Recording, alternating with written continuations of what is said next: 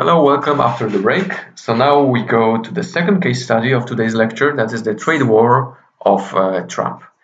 As you know from the news, this is a very large-scale, well-implemented strategy of increasing trade costs to America from Europe, from of course China, also from the main trade partners like Canada and Mexico. And now the big question is, what are the consequences of this particular international policy? Whether or not the trade tariffs are going to be a backfire for US blue-collar workers, the guys who are very extensively voting for this gentleman here, might be actually in a very bad spot after implementing this policy. Let's see what are the arguments, what are the intuitions given by our simple models, and what are the results of proper economic research that tell us about the consequences of those policies. But let me give you just a brief background of the situation. So what we experienced in the year 2018 is an unprecedented anti-globalization effort by the US president, which was imposing tariffs on several types of goods, including steel, aluminium, solar panels, washing machines, for example, and also a 25% tariff on $250 billion worth imports of Chinese goods to the United States. And here we have a nice graphical explanation of the timeline of this particular imposition of tariffs from one of the NBR's working papers. And you see that the value of the import covered by US tariffs increased significantly to $300 billion in the end of 2018. And apparently, economists are actually very they are agreeing very well, and they are in very strong consensus in terms of the economic consequences of implementing trade tariffs, with 80% out of 60 economists that were surveyed by Reuters says that there will be more harm than good from the US tariffs. Not one respondent saying that tariffs would benefit the world's largest economy. And it's not only the tariffs that was the action taken by the US president. The US withdrew from the Trans-Pacific Partnership just 3 days after Trump became the president, and they significantly changed the deal of North American Free Trade Agreement with Mexico and Canada, putting both of those countries in a pretty bad position relative to the US when it comes to trade openness. So you see, as I told you, this is a very well-prepared, large-scale policy implemented to make America great again, apparently. So let's see what were the motives for this particular policy, which were strongly underlined during the presidential campaign before the 2016 election, and why people voted for this, why people wanted to have this actual policy implemented, even though all the economists say that this is something that is counterproductive and counter the economic growth. First of all, Trump wanted to decrease the huge US trade deficit. Fair enough. Secondly, he wanted to decrease enormous and increasing inequalities in income. Fair enough. 3, he wanted to stop the collapse of US heavy industry and manufacturing sector. Fair enough. And number 4, it was the ongoing business stealing and the leakage of the US high-tech achievements, mainly to China, that also motivated this war in terms of the exchange of goods between the US and China. Now, let us try to disentangle all of those 4 motives for implementing tariffs, and let's try to rationalize whether or not tariffs are the best response to fight each and every of those 4 points which were mentioned by Donald Trump during the presidential campaign and constitute a motivation for implementing those those trade tariff measures. Okay, so let's start with the first point: huge U.S. trade deficit. I think I already showed you this graph previously in one of the slides in the historical perspective on the currency currency regimes. I guess so. If not, a brief discussion what we have here. So here we have a timeline from 1895 till more or less today. And on the y-axis, we have a percent of GDP, which indicates the trade balance of the US. And you can see there are three main regimes of exchange rates and tariffs in the history of international economics. High tariff rates until the end of the Second World War. Then the US had the highest trade surpluses. Note that the trade surpluses are in periods of war, which is very biased. Okay, this is due to the war production. Then, after the Second World War, the IMF was created, and the Bretton Woods agreement was signed by the main developed economies. As you remember, this fixed the nominal exchange rates of all the countries, all the developed countries in the world, to the US dollar. Okay, so there were fixed exchange rates of the French franc, the German mark, the Japanese yen to US dollar, and the US dollar was the only currency that was directly exchangeable to gold. Okay, there was a gold parity of US dollar, and actually this was the only currency. Comparing to the situation before the Bretton Woods Agreement, all the currencies were exchanged to gold, which means there were fixed exchange rates versus gold and all the nominal currencies in all the countries. In Bretton Woods, there were fixed exchange rates across all the currencies of all the developed countries, but only the US dollar was directly exchanged to gold. All right. And then in 1970 or 71, there were some problems regarding the Bretton Woods system. There was this Vietnam War, which increased inflation in the US. So governments didn't want to keep US dollar as the reserve currency. Plus, there were oil shocks, and apparently the Bretton Woods Agreement came to an end. So all the exchange rates of all the countries, all the main countries, developed countries in the world, became flexible, floating. All right, and this is also the period of increased international exchange across all the countries. You can call accelerated globalization, with low tariff rates. All right, and apparently you see a huge trade deficit of the United States generated from mid-1970s till today. Trade deficit that peaks at 6% of GDP in year 2005, so just before the crisis of subprime of 2007-2008 hits the economy. And apparently for some people this is a big problem, and I agree. This is a problem that you should at least discuss and not disregard in terms of your macroeconomic policy analysis. Now the question is, why this trade deficit appears? Before answering this question, let us first consider the partner, the division of this trade deficit by trading partners. And you see that almost half of the trade deficit, which is 350 billion US dollars, is due to China. That is why there is no surprise that President Trump, who wanted to fight the trade deficit, increased significantly tariffs on Chinese imports to the US, or Chinese exports to the US, that is US imports from China. All right. Therefore, this is the strategy that he implemented. Then on the second place, you have Germany, then Japan, Mexico, Canada, and so on, other countries with which Trump was also fighting in terms of tariffs. But now the big question is, why we observe this huge trade deficit just after floating the nominal exchange rates and decreasing the tariff rates.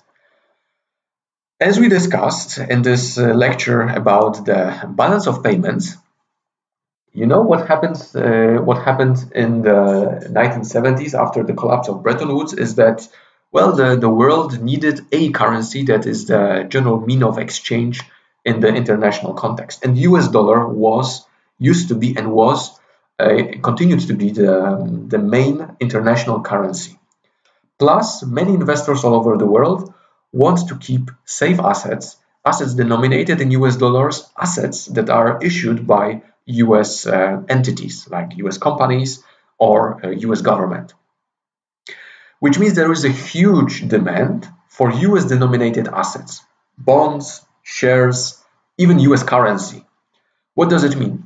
From our balance of payments analysis, it simply means there is by definition, a capital account surplus, which means each year the US is selling its assets to all the other countries all over the world.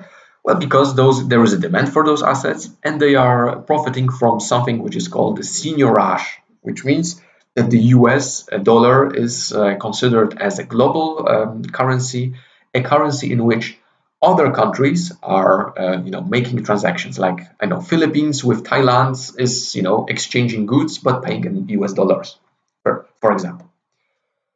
So as I mentioned, by definition, this gives you a capital account surplus. Fair enough. Knowing the balance of payments, you can immediately answer, what's the consequence of a capital account surplus?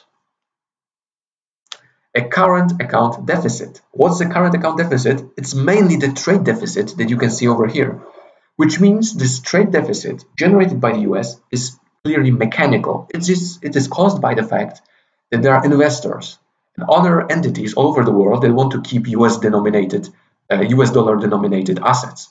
It's not that the US has a problem with productivity with the production process, with the fact that they are not competitive on the market. It is not the case, not at all the case.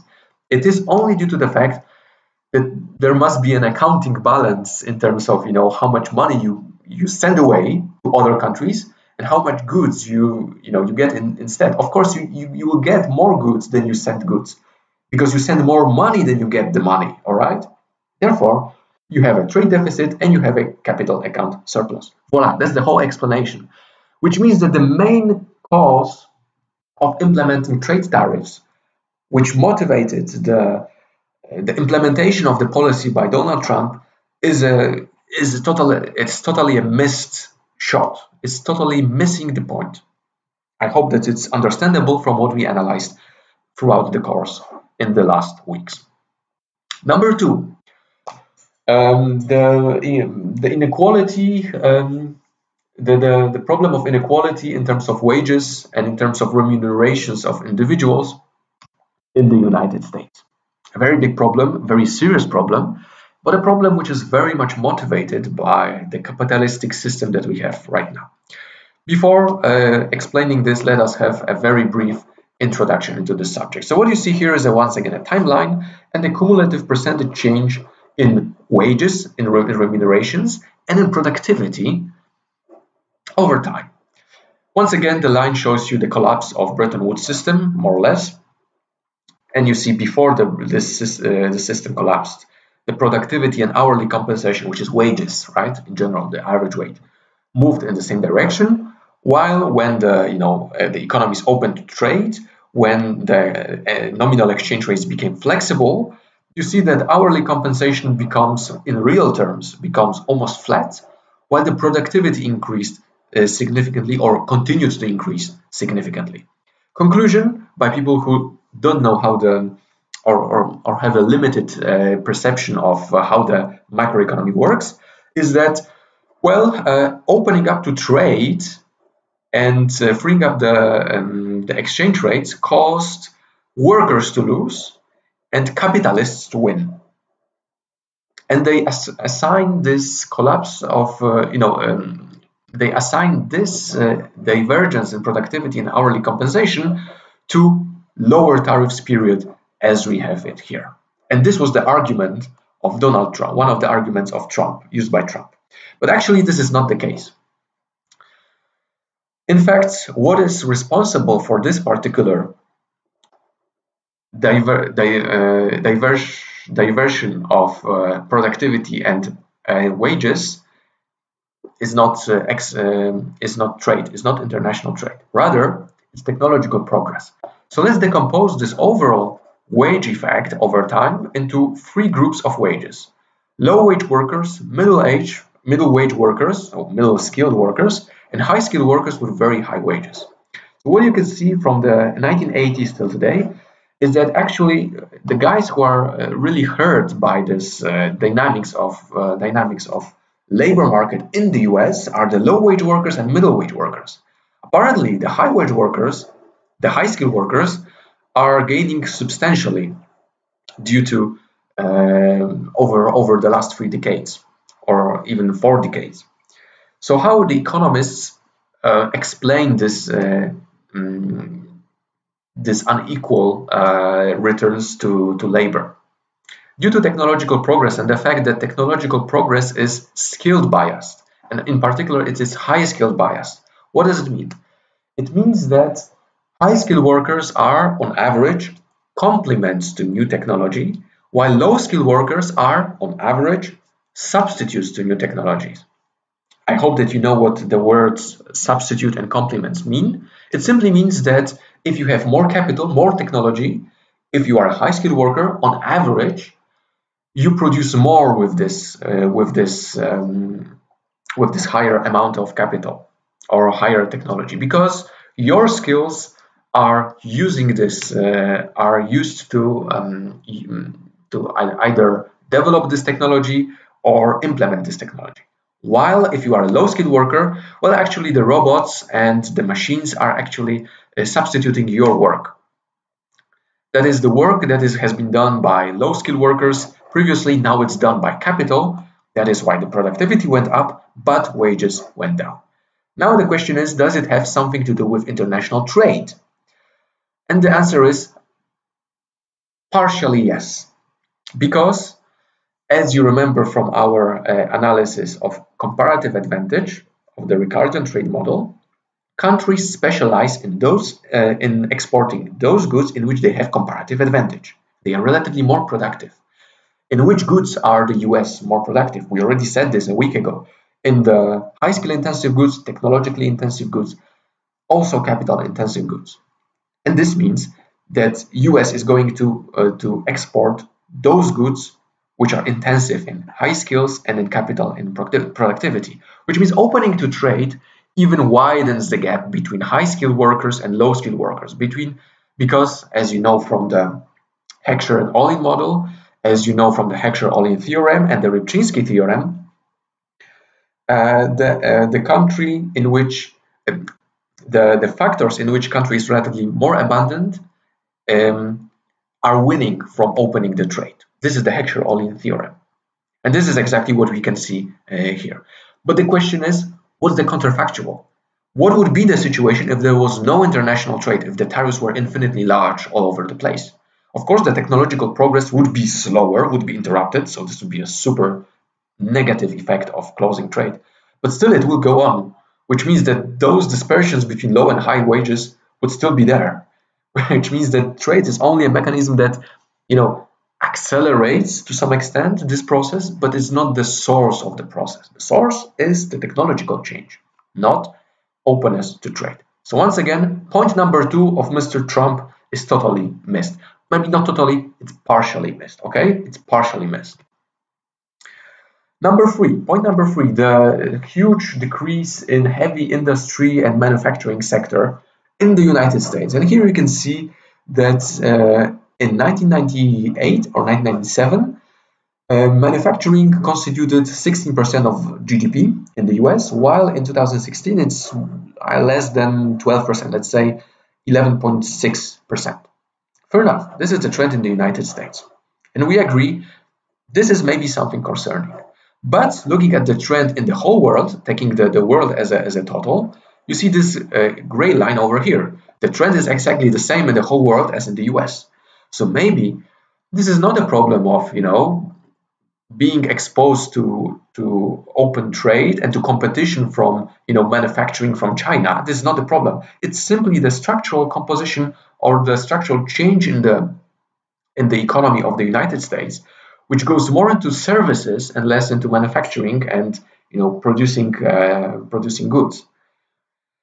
But not everyone realizes this, and having a very nicely populistic argument for saving the manufacturing sector by implementing tariffs is something that is really selling well in some regions, in some among some groups of workers. That there comes this prince on the white horse that is now going to save our sector, our firm that is working on in a manufacturing sector, which is, as we can see, on the decline in terms of producing value added in relative terms. Now he's gonna save us with tariffs. No, it's not the case, and apparently this is once again a problem of misconception and a problem of interpreting reality in a way that politicians want us to interpret the reality. As we know, once again, going back to the Ricardian model of trade and comparative advantage, due to the fact that manufacturing becomes comparatively disadvantaged in the US, the trade is less intensive in manufacturing goods. It's more intensive in high-tech goods, in high-tech services, in goods in which the US has comparative advantage. Apparently, manufacturing has lost a lot in the last 2 decades. Also, due to the fact that that China has a comparative advantage in producing manufacturing goods, but apparently this is a trend all over the world, and trying to stop the structural change of the economy is something like stopping the technological progress. It's pointless. It's meaningless. Okay, so once again, an argument that is a bit missed by the politician. And the fourth argument, which was the business stealing from by China from US companies, and this is a subject that goes beyond economics, of course, and there are possibly some measures to fight this. I'm not sure if tariffs are the best measures to fight this.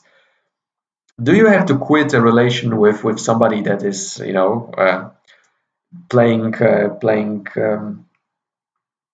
against rules? Possibly yes, or maybe not. Maybe you can implement some other policies, other measures that protect the U.S. industry, the U.S. intellectual property. But apparently, tariffs is not the instrument that you should implement. To sum up, are tariffs the best solutions to these 4 problems mentioned by Donald Trump? Of course, no. Number 1, huge US trade deficit. Here, the problem is the capital account surplus, and this is a direct consequence of a simple accounting of the balance of payments. Nothing more than this. Of course, this is something that you should be concerned about, but as long as there is demand for your US dollar denominated assets, you cannot do a lot to fight this. The only way you can fight this is simply to reduce your capital account surplus, which would mean that you are getting rid of your seigniorage position, and you are simply withdrawing the US dollar from the international exchange and the international financial market. Number 2, enormous and increasing inequalities in income. Once again, tariffs is not the solution for this problem. This is caused by skill-based technical change and the automation of work, and the fact that different skills are either complements or substitutes to capital, to machines, to AI, to all of those technological progresses that are implemented in the firms. This is something natural. Unfortunately, this is a very big problem from the labor market point of view, and there is a huge research done in this particular subject. To some extent, trade accelerates this process because, as you know from the Ricardian trade theory,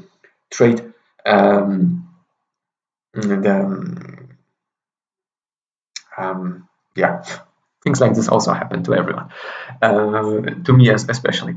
Knowing from the Ricardian trade theory and the Heckscher-Ohlin model, you know that country in which factors in which the country is relatively abundant, are winning from international trade. So in this case, the factors which are complements to technological change, the high-skilled workers, the high skills, But what can you do? What can you do? You can stop technological change. Maybe this is the best solution to do it, and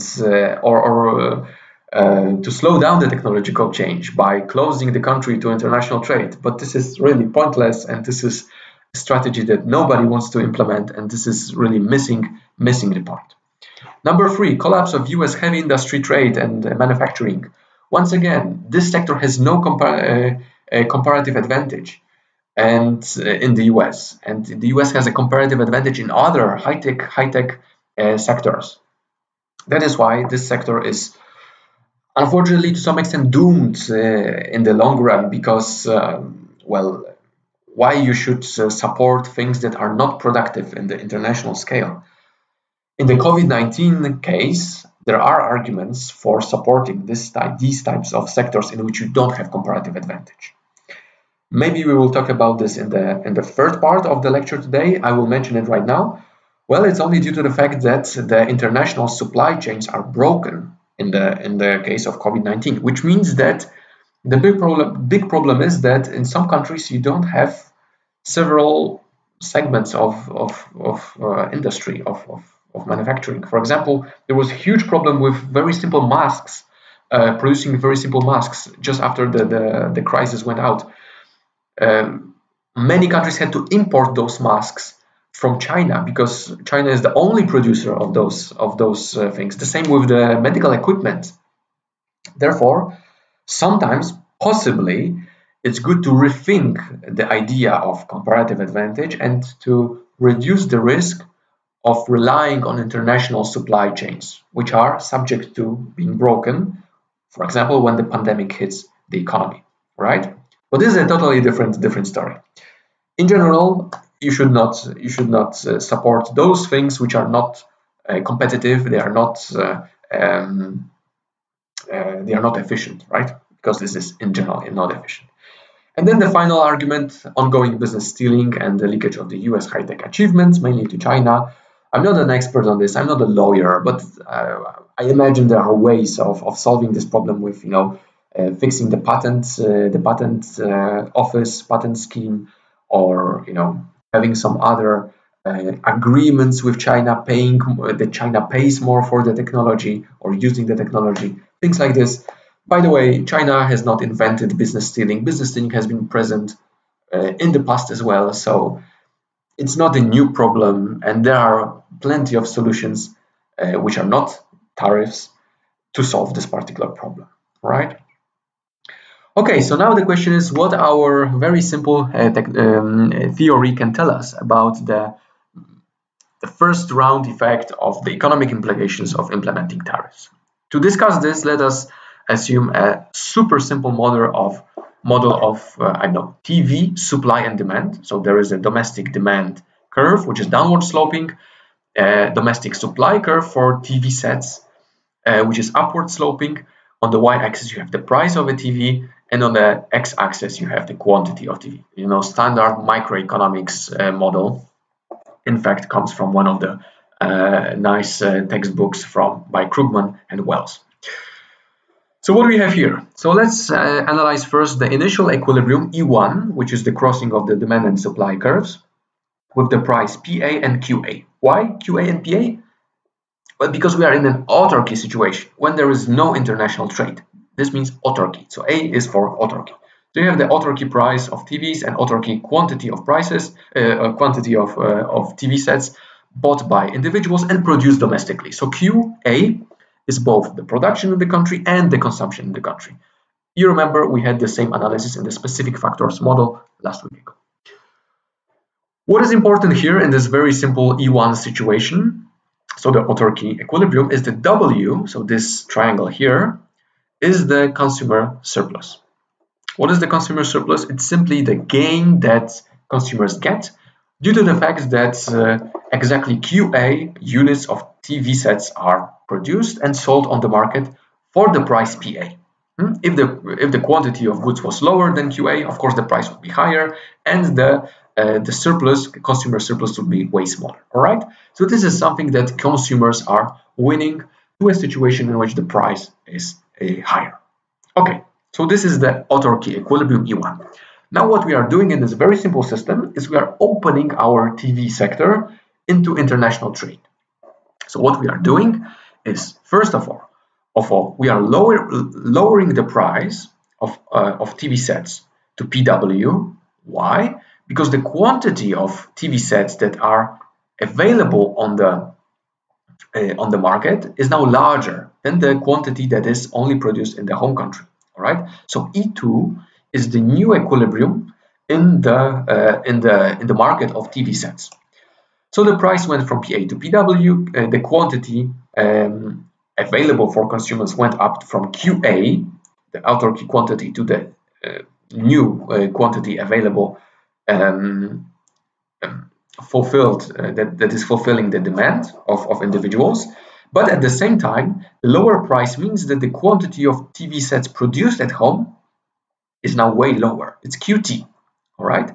And the difference between what you consume and what you produce at home is, of course, the amount of the number of TV sets that you have to import from the foreign country. So you see three things that are happening here in this graph. First of all, the consumer surplus is now increasing substantially in the new equilibrium. It's the sum of W, X, and double Z triangles, right? So this is what you see here. Second, the producer surplus, which was the area, in fact, I should have mentioned this, which was the area below the price level. In the initial equilibrium, it was X plus Y.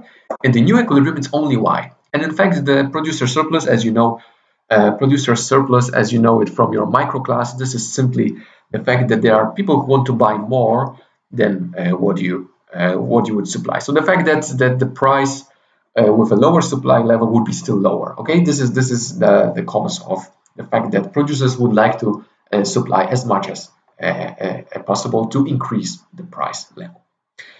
But with opening up to trade, of course, producers in the particular sector are losing due to the fact that the equilibrium price goes down, the world price goes down. But the overall gain from opening trade are those two Z triangles that we can see here. All right, this is the difference between the increase in consumer surplus and the decrease in producer surplus. But there is, once again, a redistribution among consumers and firms in terms of gains and losses. The winners are consumers, they gain the Z, the additional consumer surplus. The losers are domestic firms and the employers of those domestic firms in this particular sector, because they are losing the quantity X, right, or the value X, right, the producer surplus, the part of producer surplus. But in general, in total, opening up to trade is beneficial. So, as you say it in the economics jargon, the pie increases. But how we divide the pie is something completely different. This is a conclusion very similar to what we had in the specific factors model. We know that the pie is increasing, that there are gains from trade, but who wins and who loses from trade? This is shaky, right? You might implement a redistribution policy to make everyone better off in this particular situation. Whether or not everyone is better off from international trade, it's not clear, and it's actually not the case always, right? Fair enough. So we have our simple model. So now let's try to see what happens when you implement tariffs in this very simple one sector model. So we move now from the equilibrium E2, which was the previous open economy equilibrium, and we have that the government is increasing tariffs, which simply means the price for consumers is moving now from the world price of the good to the tariff price of the good, which is larger. Okay, so the new equilibrium quantity of domestic consumption is going to be in point E3, and as you can see, some things are still happening in the economy. So we have higher prices and lower quantities consumed of the goods. Okay, prices go up, quantities go down, but the production of the domestic producers goes up. Fair enough, because the prices are now higher, so the market price is higher, which means that producers are willing to produce larger amount of the good. Fair enough. But what do we have in total? Consumer surplus decreases by the area A, B, C, and D. So this this particular part is the reduction in the consumer's surplus. But then, of course, the producer's surplus goes up. This is this area A, which is below the price, the market price, but above the supply curve. Fair enough. There is still one more interesting part of this diagram. That is this location C, which is actually the government's revenue from implementing tariffs. The new imports to the country is the difference between C2 and Q2. It goes down from C1 minus Q1, sorry. It's now equal to C2 minus Q2. But this is still the value, the number of TVs that are imported to the country, right? And what's the tariff per unit of TV? It's of course the difference in prices, PT minus PW, which means that the product of this value times this value is actually the revenue that is generated by tariffs, which goes to the government of the country. And apparently this is this rectangle C. And this is something that stays in the country and can be redistributed, for example, among consumers to reduce the effects of a loss in the consumer surplus. But all in all, areas B and D are net economic losses due to tariffs are not compensated for the consumers. You remember that the total loss was A, B, C, D, and D. The gain for firms is A. The gain for the government is C. Well, but the total loss is B plus D. This is not compensated, and this is a total loss from implementing tariffs. Conclusion, the total pie in the economy reduces when you increase tariffs.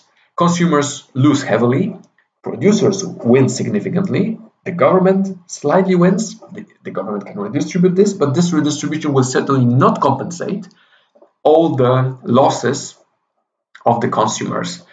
Plus, there is also a distributive effect that producers are winning and consumers are by definition losing. So this is what our simple theory will tell us about the consequences of implementing tariffs. Fair enough. Of course, this is super simple, but it gives you a general perception of whether or not implementing tariffs is good for the economy or not. Now the question is, what's the reality? And in terms of reality, we need to turn to some serious research results published in already, I think this paper actually is published in American Economic Review. Here I'm citing a previous version of this paper. The impact of the 2018 trade war on US prices and welfare. Okay, so what the researchers find in their research.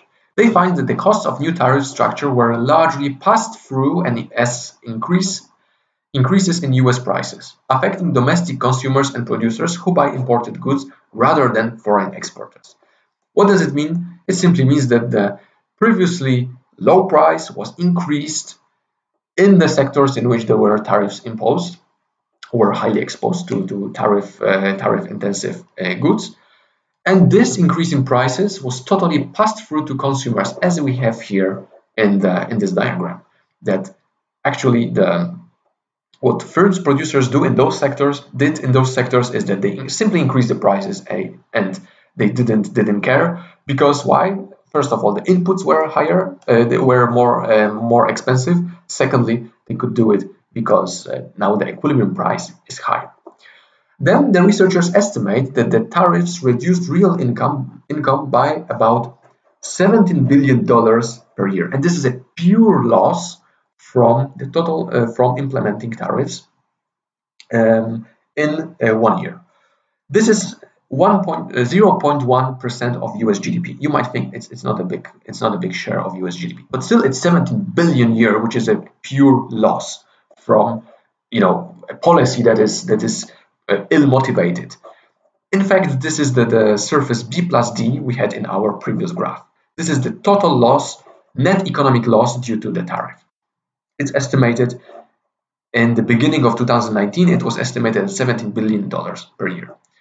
Whether or not there are new estimates, look at the literature, maybe there are some new numbers, maybe it's smaller, maybe larger, but the order of magnitude here is 0.1% of US GDP. This is a pure loss from this policy. Due to reduced foreign competition, domestic producers' prices also increased, which means that even sectors which were not exposed to the tariffs also increased prices, because why not?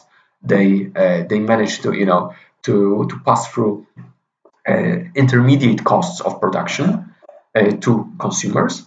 And finally, the price of manufactured goods rose by 1 percentage point relative to a no trade war scenario.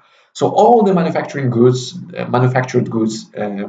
that are produced in the US, their prices went up by 1 percentage point. You know, which is considering that the inflation rate in the US is around 2%. This is a huge increase, only due to the fact that you have, you know, an ill policy that is implemented on the costs of imports. Fair enough. If you don't like this paper, let's take another one. The Returns to Protectionism, NBER working paper from 2008. This paper I don't remember in which journal it is published actually, but you know, looking at the names, I'm pretty sure it's relatively high. So what those guys find? They find that tariffs reduce US imports in those particular industries by 32%, and retaliatory tariffs from other countries caused an 11% decline of US exports. What's the retaliatory tariff? It's simply the fact that, of course, the China is not you know, a sucker, and they are also you know, answering the US when the US is increasing the tariffs to China. China is, of course, also increasing tariffs, right? And apparently what we are left with is a decrease in bilateral trade exchange. And apparently, since the US had a trade deficit with almost all the partners, this decreases the imports more than it decreases exports. So you know, in this particular sector, the trade balance is improving. But at what cost? Well, they estimate consumers' welfare loss of almost $70 billion, which was substantially offset by the income gains to US producers, $61 billion. You remember the producer surplus gain and the consumer surplus loss. Yeah? In total, they report a real income decline about $8 billion per year, a number which is slightly twice, 50% lower than what the previous paper estimates. Okay, fair enough. Now, two interesting facts. The first of all, the researchers estimate that counties, so the local regions in the US, with at least 85% of Republican vote share bore losses over 50% greater than counties in which the Republican vote share was less than 50%. So how hilarious is this? It means that those regions which are very Republican intensive, they are voting heavily for Donald Trump, on average, those regions lost over 50% more than those regions which are very Democratic oriented. And we go back to this backfire of the US trade tariffs, which apparently is the case. So you see how ridiculous the situation is. The industries and the regions which believed that the tariffs is something that will help them in economic prosperity and well-being are actually harmed more than all the other regions in the US. Sad, but true. And the final thing is that to put this number, $8 billion loss, in perspective, the researchers note that China is actually paying $8 billion in royalties for the US intellectual property in 2017. A substantial increase in royalty payments could offset part of this welfare loss, which means that actually what the US is losing due to tariffs could be repaid by China by some other type of economic agreement of using the intellectual property. And this relates back to the point number 4 in terms of the business stealing, solving the business stealing problem. There are different ways of solving this problem. Tariffs are not a way of solving this problem. Simply, write down a deal with the US companies and the Chinese companies by, paying for intellectual property. This would first of all offset all the losses that are brought about by the tariffs, and secondly, this would not, reduce the GDP in general all over the world, and push the economies into the recession. Okay, so of course, Whether or not implementing tariffs is a good or bad strategy, politically speaking, is something similar to the Brexit strategy, right? Well, people sometimes don't care about the economic consequences. They want the political consequence to appear. With Brexit, the situation is exactly the same. Everyone knows that the UK will heavily lose on Brexit, but still they voted for it. Everyone knew that Trump is proposing things that are not good for the US economy. Trade tariffs, building the wall on the US-Mexican border, conflicting with transatlantic partners and Japan. Everyone knows this is bad, but people are so frustrated at some point that they are voting for such ridiculous strategies only to show that the country they are living in is strong, and they are in this particular context making US America great again. But this is nationalism. This is counter-economic development. This is something that shows us that capitalism in this form as we have it right now is something that has to be fixed. Why? Because of those inequalities that are out there, that they are generating those frustrations, which are generating voting for populists and are generating nationalism and anti-globalization movements. This is, I think, our role as economists to try to think about ways of fixing capitalism.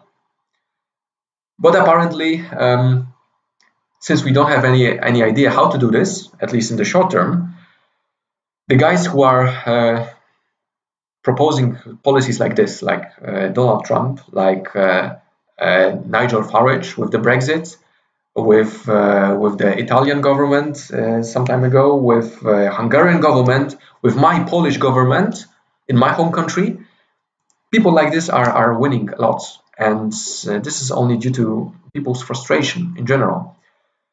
Which means we have to learn economics and we have to learn how to solve problems. Apparently, tariffs is not a solution to the problems that were mentioned by Donald Trump, and we know this, but still, we need to try to find solutions on the other sides of the economic reality, like labor markets, inequality, and fairness. All right, so this will be the end of the second part of the lecture. After the break, we move to the part number 3. So see you after the break.